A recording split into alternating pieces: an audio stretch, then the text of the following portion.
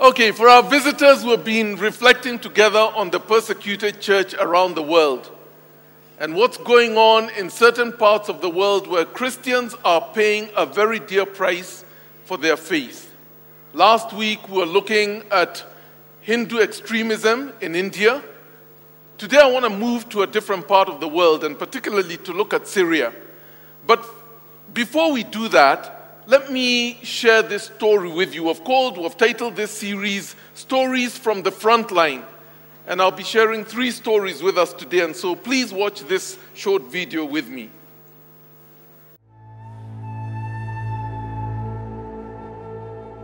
Down through the centuries, the sands of time have shifted, exposing a cruel and barbaric persecution of the Christian church in the Middle East.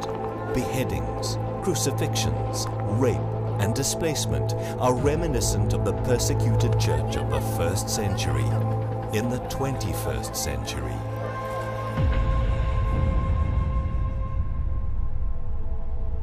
يعني في اضطهاد جامد عليهم، في اضطهاد، ما كانش خطف، في قتل، في أي حاجات وحشة. قال لهم أيوة أنا مسيح، راح بعد كده راح ضربوا خرطوش، جوزي عينه خد خرطوش، خد واحدة هنا، واحدة هنا، واحدة الحتة دي يعني خد 6. عشان أنا مسيحية اضطهاد، يضطهدوني دول، عشان أنا متمسكة بديني، فمعايا جوزي راح سبب كده برضه في المسيح. Persecution can go from being arrested, believing in what you believe in. It can go even worse, of killing, of beheading. Our weapons as Christians is to love them and to forgive whatever they did for us. احنا المسيح علمنا المحبة وعلمنا التسامح وعلمنا الغفران، فلازم نغفر لهم. هي دي حياتنا في الدنيا، دي رسالة بنديها، رسالة عايشين عشانها. لازم نعرف الناس التانية ازاي ان احنا ولاد المسيح. The more they are persecuted, the more they love. It's so encouraging and it's worth everything. Our life, our possession, everything. As a church, we think this is a time of prayer, this is a time of waiting for a great revival, this is a time of serving God with all our hearts, this is a time to partner together to serve the Lord. It's very important that the persecuted church knows that there is other churches, other Christians all over the world praying for them. ربنا قال ادعوني في وقت الضيق انقذك فتمجدني، فهو الصلاة أسلم حل لمشكلتنا احنا. صلوا من أجلنا، من أجل أن يتمم الله عمله معنا. Pray for a revival, pray for visitations, pray for God to show Himself, pray for many people to see visions and dreams about Jesus, pray for the walls to fall so the light will come and the chains will fall. Pray for freedom for people to choose and to know more about the eternal life. While ISIS and other militant extremists try to silence their voices, the Spirit continues to move.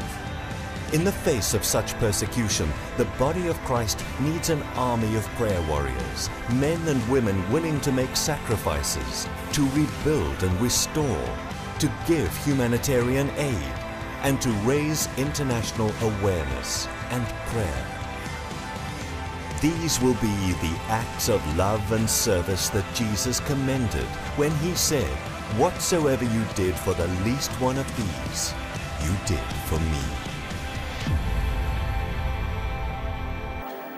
There is a region in the world that extends from the west coast of Africa through to Japan and goes from latitude 10, which is about the northern part of Kenya, to latitude 40, which cuts through the top of Turkey and through countries like Spain, that is called the 1040 window.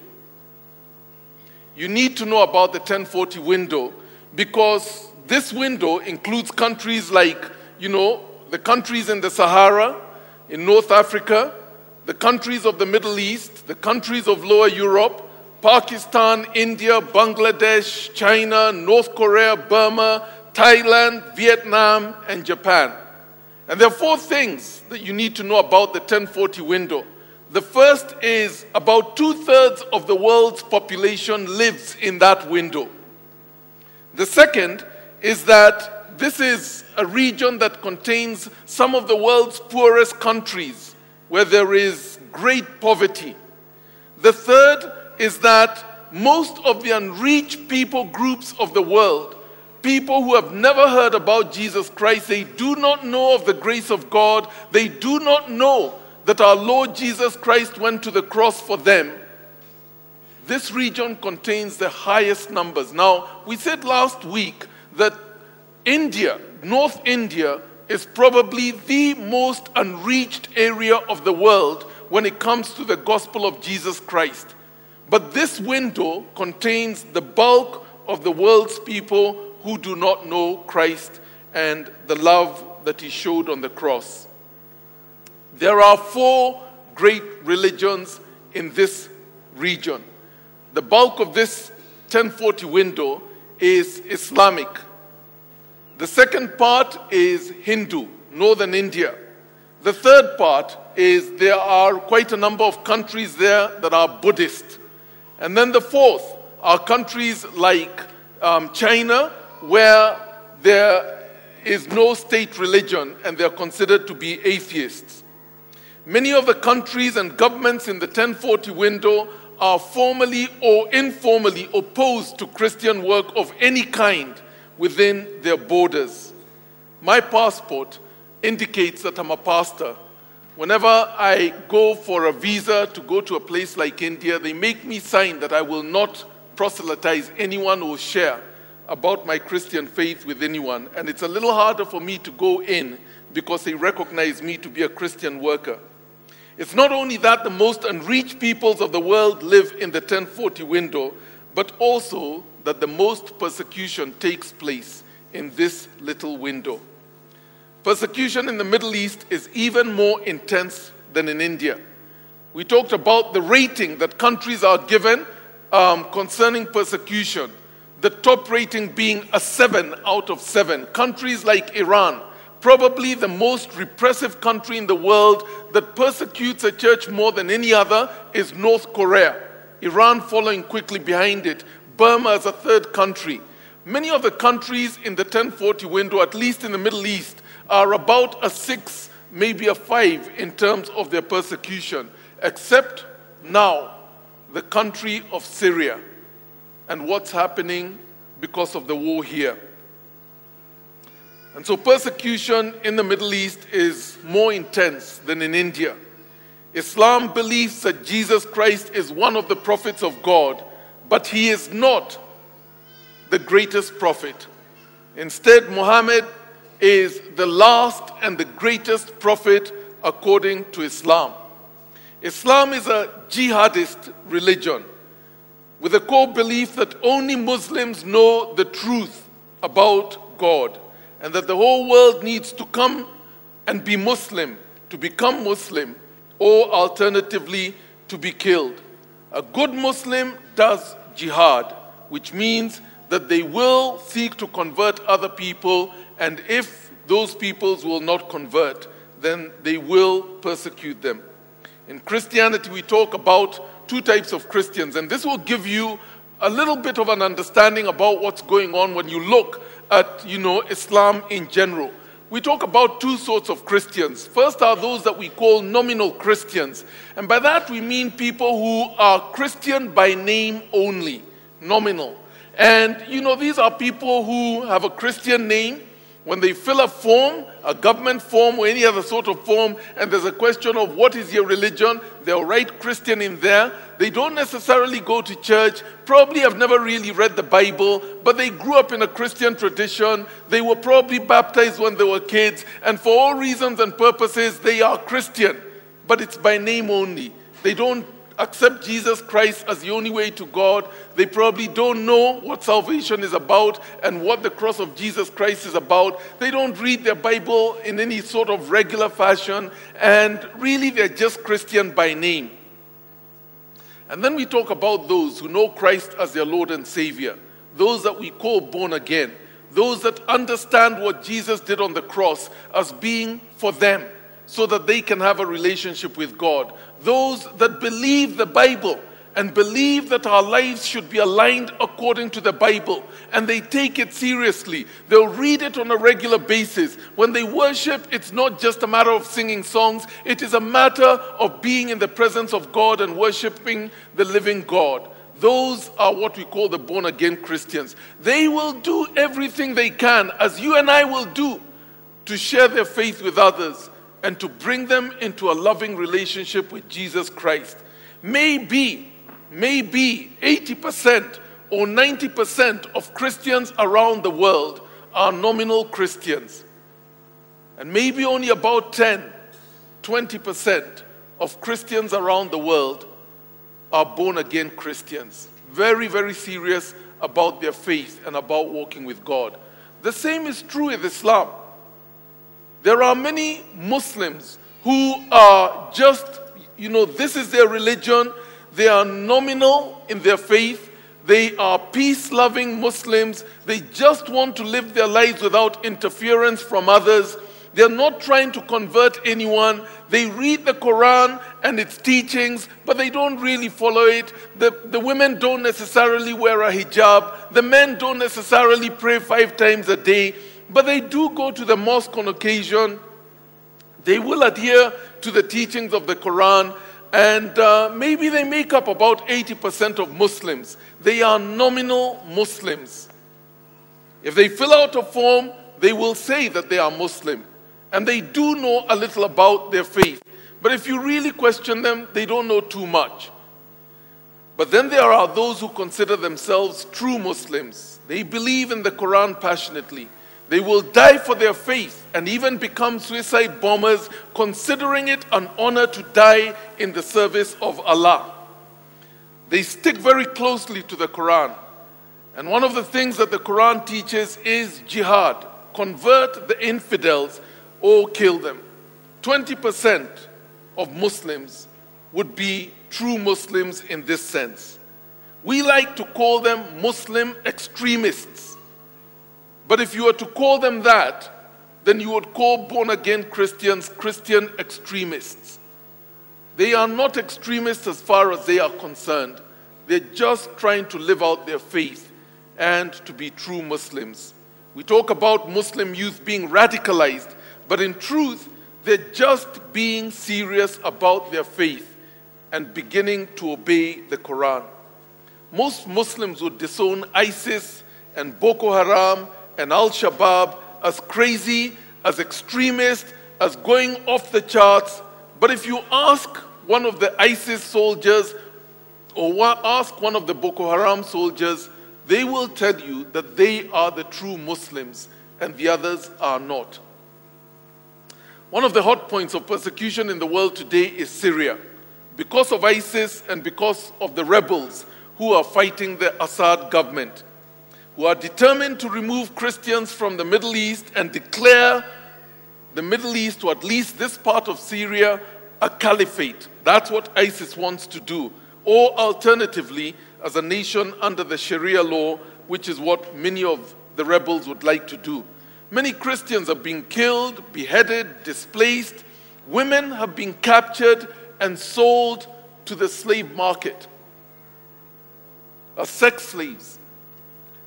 And the reality is many of us do not understand that there are more slaves in the world today than there ever was during the slave trade of black men and women from Africa being taken to the Americas, being taken up north into Europe and Saudi Arabia. There are more slaves in the world today than there was at the height of the transatlantic slave trade.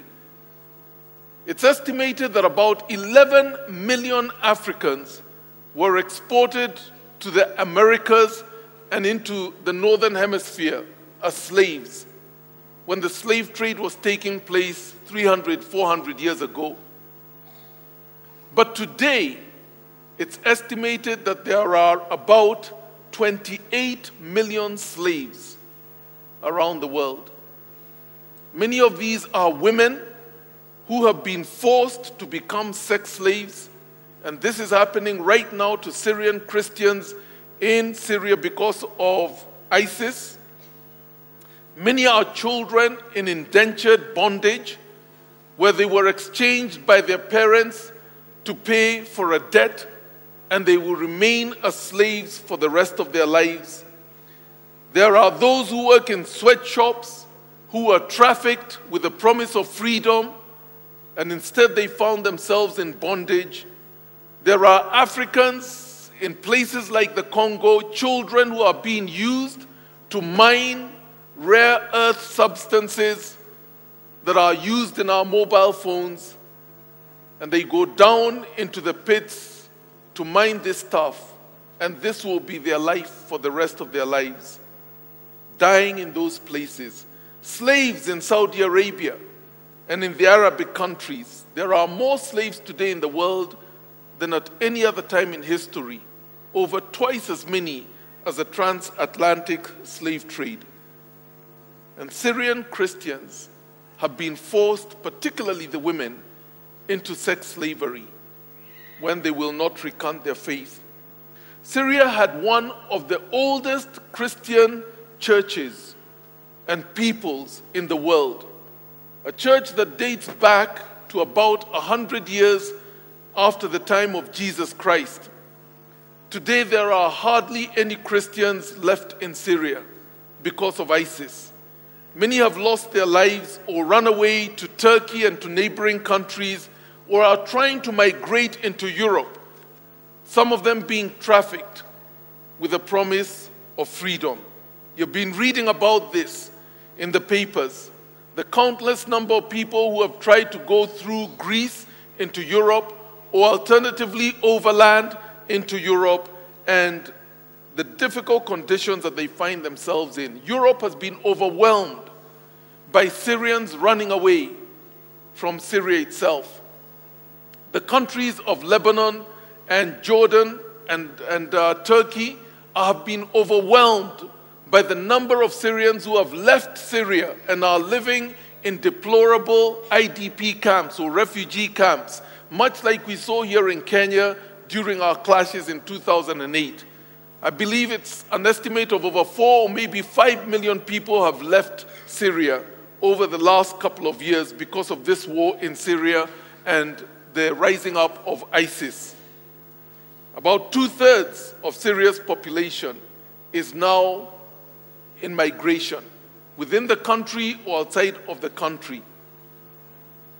The reality on the ground is that very few Christians remain in Syria anymore. There were about 2 million when this war broke out. Today, maybe less than 1/3 are still in the country. And those who have managed to escape are living in very, very difficult circumstances somewhere in the Middle East, or alternatively on their way to Europe. It's a very high price to pay for one's faith. I want to show you a video of what it means to be a Syrian Christian today.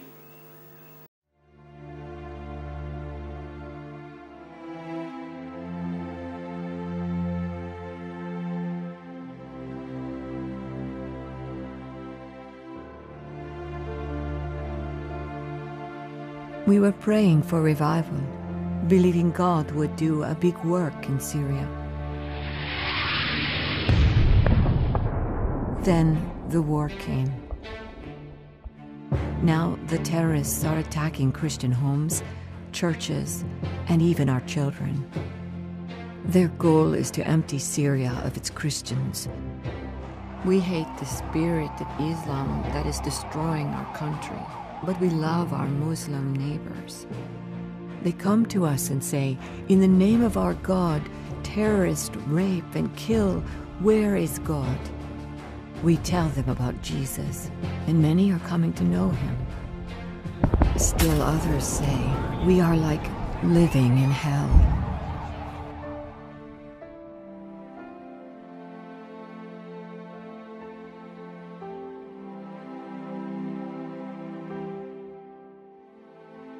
One day, while I was praying, I asked God what he would have me do to be his witness, but he only asked me, "Will you give me your life?"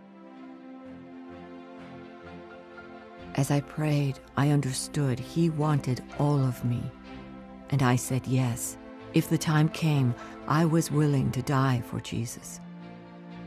The next day, while I was praying, I asked God again what He would have me do. This time, He asked me, "Are you willing to give me your husband's life?" It is not easy to be ready to die. My husband and I prayed about this together. We said yes to God. The third day was the most difficult. On this day, God asked me if I was willing to give up my children's lives. The terrorists know who we are and that we share Jesus with Muslims. It is not safe for our family. My husband and I prayed and fasted, and together we agreed. God gave us our precious children. He has the freedom to take them back. When we agreed to put our children on the altar, I knew I had to tell them the truth. I told them that it was possible that men with swords may come through our door, men who didn't know Jesus. They may say bad things to us and try to force us to convert to Islam. But no matter what they say, we should not answer them. We should only tell them that Jesus loves them and that we forgive them.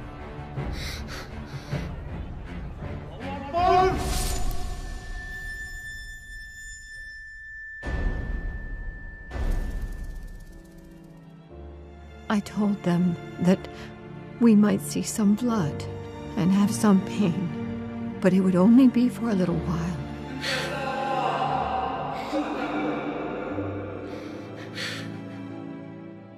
That we should just close our eyes, and when we open them, we will be with Jesus. Am I a good mother to have to tell my children such things? I also told them that as long as God wants us to be safe, we will be safe, that He is in control. Even during the bloodshed, during the killing, He is carrying our future. This is what it means to be a Christian in Syria.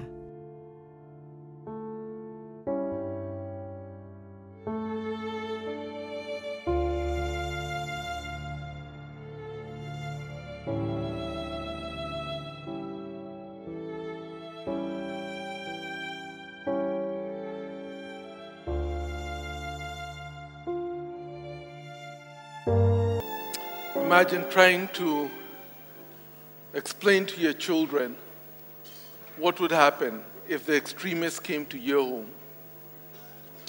Part of the reason why the persecution of Christians in Syria has been so intense is because they were historically caught between a rock and a hard place. When the war began, they recognized that they would not find peace and shelter, they would not be accepted under the rebels who were fighting the Assad government. And so they stood on the side of the government. But then for that reason, they were seen to be collaborators with the government. And now they're persecuted not just for their faith, but because the rebels would say that Christians collaborate with the government, with the enemy. And so the rebels target them for these two reasons. And ISIS has intensified that even more under jihad. But for all the persecution Christians go through in Muslim lands, that is not the full story. Because the extremism of ISIS has generated a new crisis for many nominal Muslims. And it is a crisis of, if this is what it means to be a true Muslim, I don't know that I want to be a Muslim at all. And there is a new generation of people that are now being called Muslim atheists, who do not believe anymore. And in this sense have opened up their lives to ask a question, is there a God? Is there a true God? And who is He? Because this cannot be it. It is said now that even though there are very few Christians left in Iran anymore because of the intense persecution, that Iran is one of those countries where there is a revival going on. Many, many people converting to become Christians. Algeria in North Africa, many, many converts there into Christianity. Afghanistan is said to be going through a revival. And there are, even among the Syrian refugees, many who are now converting to become Christians because of what they have seen happening through ISIS and the extremists there. The amazing thing about this too is that many of these who convert, it wasn't somebody who went up to them and shared the gospel with them. Many would say that they had a dream. They saw a white light, and there was a man who spoke to them coming out of this light, who told them to go and read the Bible, or who told them to go to a certain place and meet a certain man, or who told them to go to a church, or who even told them that he is Jesus Christ. And they accepted and converted to now follow the way of the Christian people. And it's not direct evangelism that is going on. It's miracles that are happening. There are thriving churches in the Middle East in the midst of persecution. One of those churches is a church called Qasr el-Dibara, Qasr el-Dibara Church in Cairo. It is said to be the largest evangelical church in the Middle East. And they have been coordinating resources and help for the Christians, the Syrian Christians in Jordan, in Turkey, and in Lebanon who are in the camps. And they have appealed to churches around the world to please help. Just yesterday, somebody told me something that I think is worth repeating. They said there are three types of missionaries. There are those missionaries who go with their feet and go into new lands and new territories to preach the good news of Jesus Christ. And then there are those missionaries who go on their knees because they pray for those who are going on their feet.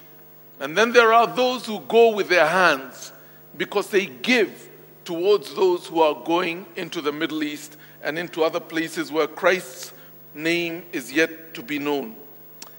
I want to come back to you, good people, and say, I'd like us to respond to the Syrian crisis, to our brothers and sisters who are in these camps, who are still in the country, or alternatively, who are migrating to Europe to try and begin a new life, but it's a very difficult life. That even though we see ourselves as having little, we don't know what we can share. Nevertheless, even if it is a sip of cold water, not enough to quench one's thirst, but at least allowing that there is the opportunity to have a sip of cold water, we can do something. So here's what I want to instruct us to do. Those of us who will go on our knees, and this week our focus in prayer is on Syria. That's what is in your prayer shield this week. All focused on Syria. Please remember to pray for our brothers and sisters in Syria. And do not undermine prayer. I had several of you call me this week and say, can we do more than just pray? It's not just prayer. Prayer is powerful. The Bible says that the prayers of a righteous man affecteth much. And God is able to do miracles because we prayed. And so do not belittle prayer. Your time, 10 minutes, 15 minutes, it is powerful before the heavens. And that's what our brothers and sisters are asking for. In all the time that I have had opportunity to be in these discussions, I've not heard anybody ask for money. They ask for prayer more than anything else. But then we can go with our feet also. Because Qasr el-Dibara Church has asked and appealed for people who would go into Jordan and go into Lebanon and go into Turkey to be in the camps, to care for the children, to care for the sick, and to be present.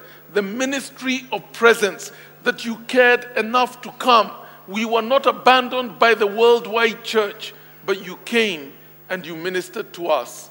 And they are coordinating that if we can give them people who are willing to go, then they will coordinate what it will take to go into those places. This is not in the war zone, it's outside the war zone, and we can go and help there.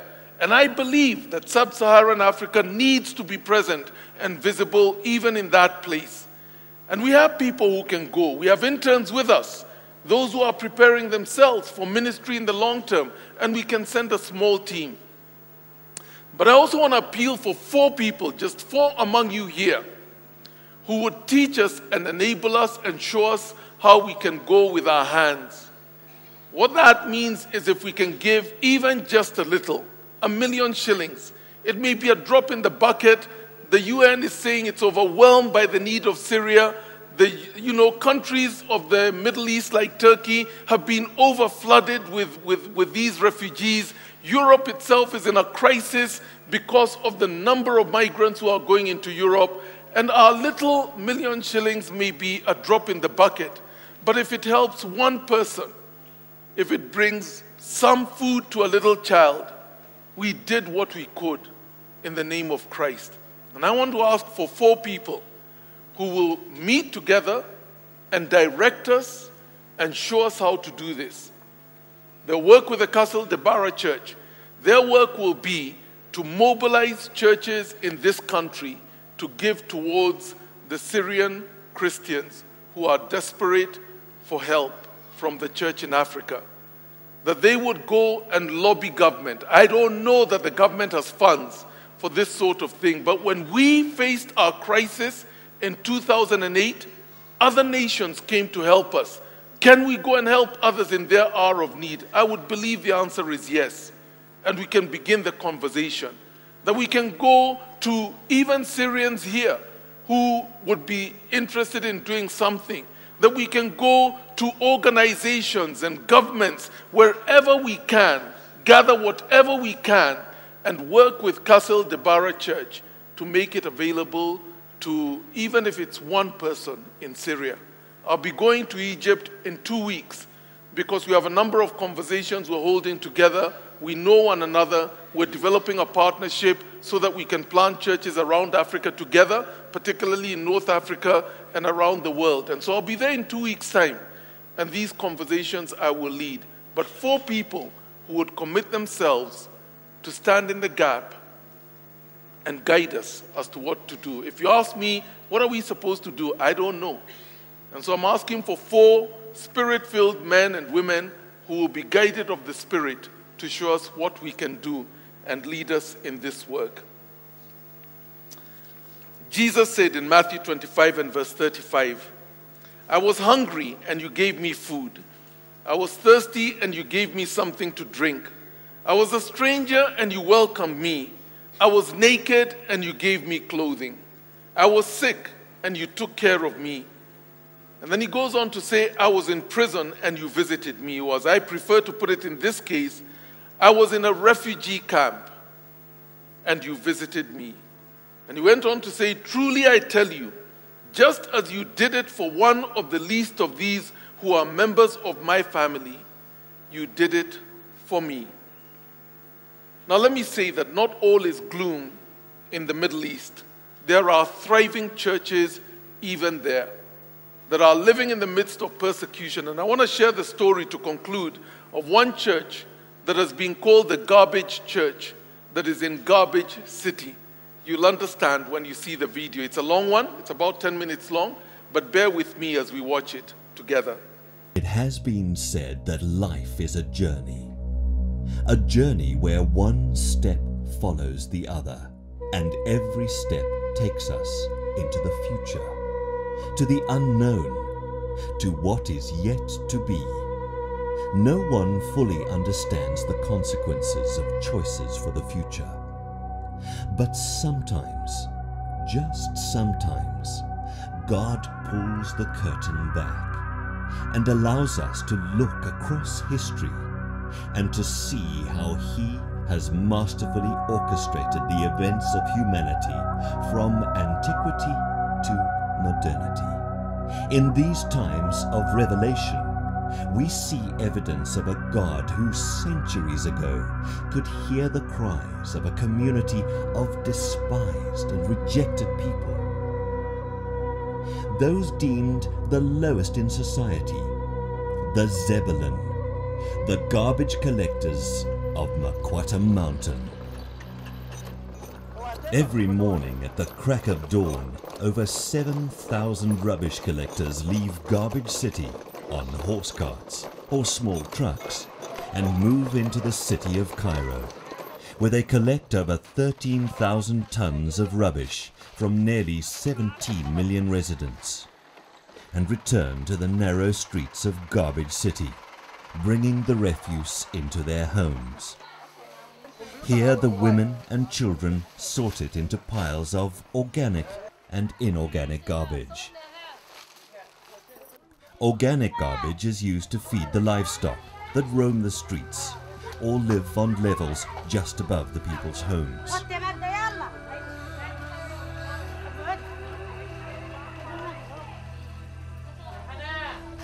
There was a time when it seemed as though life would never change for these people. And no one cared, because they were doing a filthy task, a job no one wanted. And then, nearly 30 years ago, one man did care. When I first came to Garbage City and stood at the first street, the homes were all made of tin. The people didn't have a chair to sit on. They sat on cardboard on the floor. There were no roads, no electricity or water. It was not fit for human life. The stench from the dead animals was horrible. But I was not really affected by all this. What affected me personally was the people who were in need of the grace of Christ. Everything else did not matter. The realization of the lostness of these people burned deep within Father Saman's heart. Right then, he determined to be God's instrument of change, and he would wade through pig pens such as this, and literally pull people from the muck and mire, and present them with God's love. When I went to invite the people to come and hear about God, they would hide in the pigsties. So I used to go in with sandals, but couldn't get my feet out of the mud. Then God told me to use boots. The second thing he told me was to take a torch because it was very dark. So I wore my trousers tucked into my boots and took my torch to find them. It was not easy for them to come. Then God told me to take their hand and kiss their hand. Then kiss their head, and if they did not want to come still, I would take shoes and put it on their feet, and that would really shake them, and then they would come with me. All this I learned from the Holy Spirit, who taught me how to work in this area. Today, Suad, Father Saman's wife, daily covers this city in prayer. But there was a time when she knew the high cost of obedience and personally needed to hear the voice of God. When God first called me to serve here, I really needed to hear the clear voice of the Lord. I was in a first-class company in Egypt and had a high salary. And so, for 6 months I prayed and did not make a decision until I personally heard the voice of the Lord. Slowly, lives began to change as Jesus' teachings became a reality in the lives of these people. We were lost in hell. We were drowning in sins, so we thank God now we know Him. We worship Him and Jesus lives in us. We guide people and visit them in their homes, and we tell them how we were living in sin and how He changed us, and we thank God.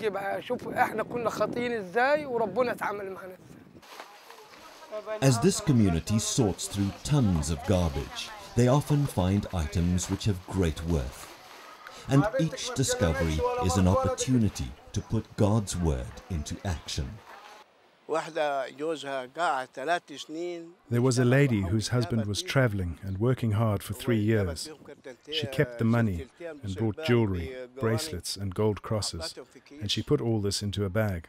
When we found it, we said, we must take it back to the owners. Where does this honesty come from, she asked. Our Jesus taught us to be honest.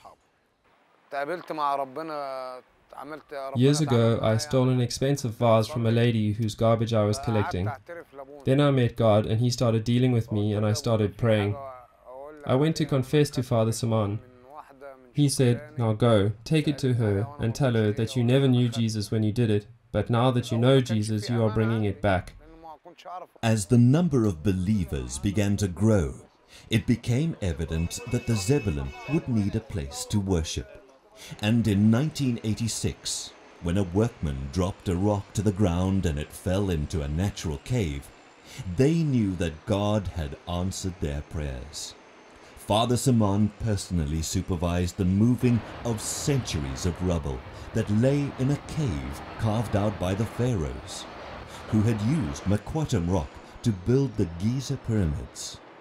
Many rebuked him for working so passionately and mocked him with questions of whether the stones mattered more than souls. But Father Simon was simply preparing a place that would one day seat over 20,000 people. He was on a mission with God, and his every decision was taken in simple obedience. Obedience is better than sacrifice. When I make a sacrifice without obedience, it means nothing. Over the last 3 decades, many miracles have happened on Makwatam Mountain. Tin shacks have been replaced with brick buildings. The streets have been paved. And yet the children still play amongst the rubbish. But now they have a future, because true transformation is taking place. Signs of this transformation include the building of schools, clinics and churches, all right in the heart of Garbage City. Vocational school includes classes teaching sewing and knitting. Each item made has a value and a use, like this burial shroud, which will be used in the coffins that the young boys are taught to make in woodwork classes. Despite the appearance of excessive amounts of garbage, there is a creative system of sorting in place. Plastics, metal and paper are gathered and transferred to large bales that are lowered from rooftops and taken into recycling rooms. Here the plastics are melted and used for recycling. Despite the strong stench of burning plastic, the people are eager to work, turning the garbage into usable items.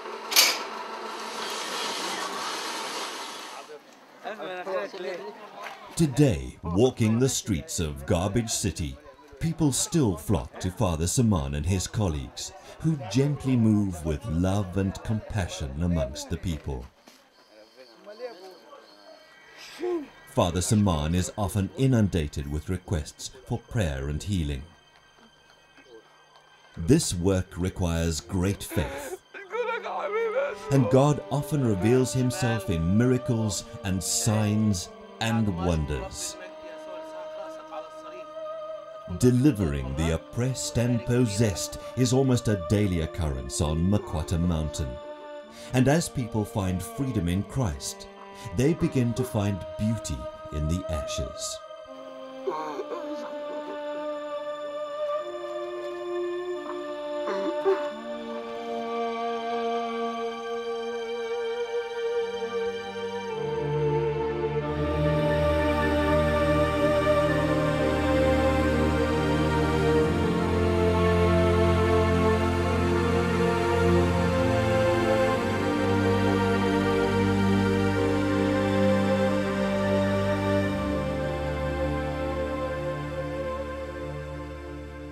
Despite an ever-increasing demand of his attention, Father Simon never compromises, enjoying his time alone with God.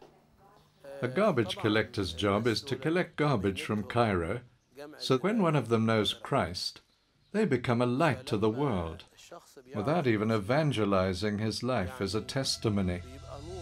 Ever the visionary, Father Simon frequently retreats to the deserts outside Cairo, where he shares his vision of building a church that will seat 5,000 and a retreat center where the Zebulun can leave the squalor of Garbage City and enjoy the open spaces. Despite the scorn these people face, Father Saman firmly believes that Garbage City people will be used by God to turn the heart of Cairo to the Lord.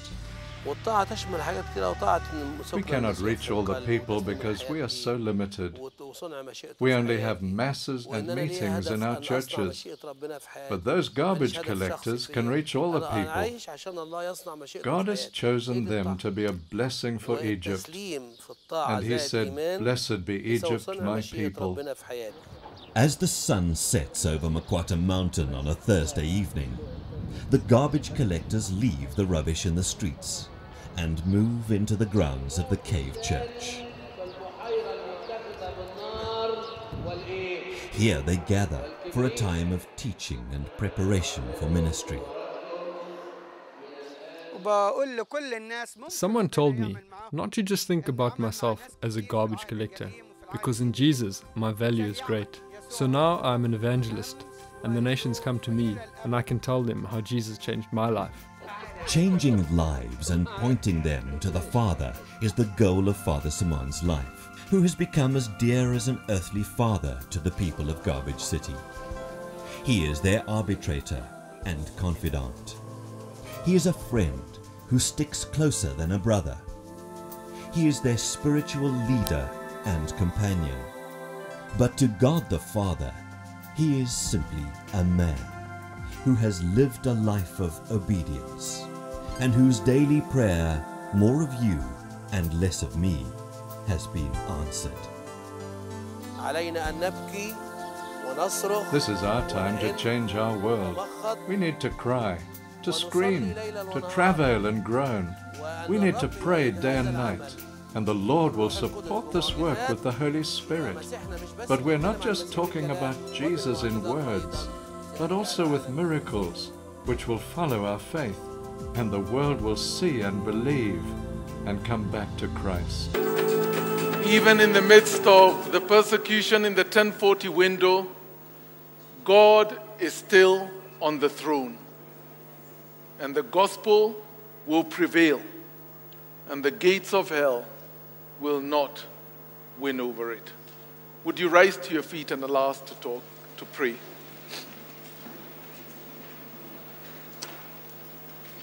Father, thank you for stories such as these from the front line that confront us about our own faith and whether we have truly learned what it means to die to self, that we may live for you. We pray that as we try and engage in some little way, that you would give us 4 people who have compassion and conviction in their heart and are willing to sacrifice the time necessary and the effort to listen to your Spirit and to guide us as to how to respond. For all of us, make us faithful to pray for our brothers and sisters, and give us hearts of generosity that would respond with compassion. As we go out into our week, Lord Jesus, would you go with us and grant us wisdom and strength for what lies ahead of us? May our testimony as we live it out bring glory to your name, that those who see it would know that we are different because Christ lives in us. We ask your blessings. In Jesus' name we pray. Amen.